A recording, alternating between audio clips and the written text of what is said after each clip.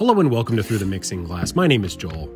Unless you've been hiding on a super yacht in the Caribbean, you are well aware of the absolute train wreck this past year has been. Life's been hard enough this year, so let's make a delicious and easy drink to tell 2020 to hit the bricks. Today we're going to be making the Harvest Sour, which is created by famed New York City bartender Sam Ross, the brains behind the penicillin, paper plane, and many other amazing cocktails. Let's get going. Our first ingredient is 3/4 of an ounce of simple syrup. I'm using a rich demerara syrup, which is 2 parts demerara sugar to 1 part water, but you can feel free to use whatever you have on hand. I haven't tried it myself, but I think using cinnamon syrup would also work nicely in this drink. Next is 3/4 of an ounce of lemon juice. As always, freshly squeezed is best, but I won't judge if you're getting yours from a lemon-shaped plastic bottle. And we're following that up with a full ounce of apple brandy. I'm using Laird's Straight Apple Brandy, which is a 100 proof bottled and bond option. Laird's Applejack is a great lower proof option if that's more your speed. Next is an ounce of rye whiskey. I'm using Rittenhouse Rye Bottled and Bond, which again is 100 proof. If you're sensing a theme here, you may be onto something. And finally, we're adding an egg white to give this drink a truly decadent party at the end of the world feel. All you mouthful freaks out there are really gonna go nuts for this one.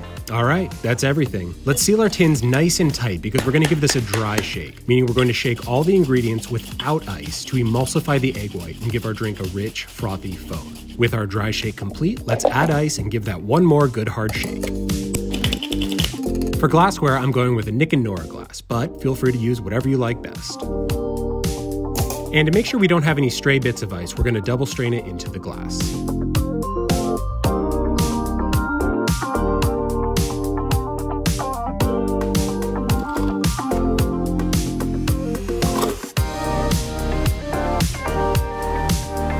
For garnish, we're cutting a tiny slice from the world's tiniest apple. I got this apple from an orchard at my local farmer's market, and I still have so many questions about it. Why is it so tiny? This is like 1/4 of a normal-sized apple. Why did the guy think that this would be okay when I asked for 5 apples? He doesn't know I have a cocktail channel on YouTube. What did he think I was going to be able to do with this? Moving on, let's complete the drink with some freshly grated nutmeg. And some freshly grated cinnamon. Now how amazing does that look? The tiny apple actually worked out perfectly here. I guess I forgive you, Orchard Man. Let's give it a taste. Oh wow. First thing you get on the nose is the fresh cinnamon and nutmeg. That's followed by a sharp, citrusy burst from the lemon juice, which is rounded out by the spiciness of the rye whiskey. And the finish is like biting into a fresh apple. The mouthfeel, rich, creamy, smooth, velvety. What I'm trying to say here is, it's decadent as f***. This drink is perfect for this time of year.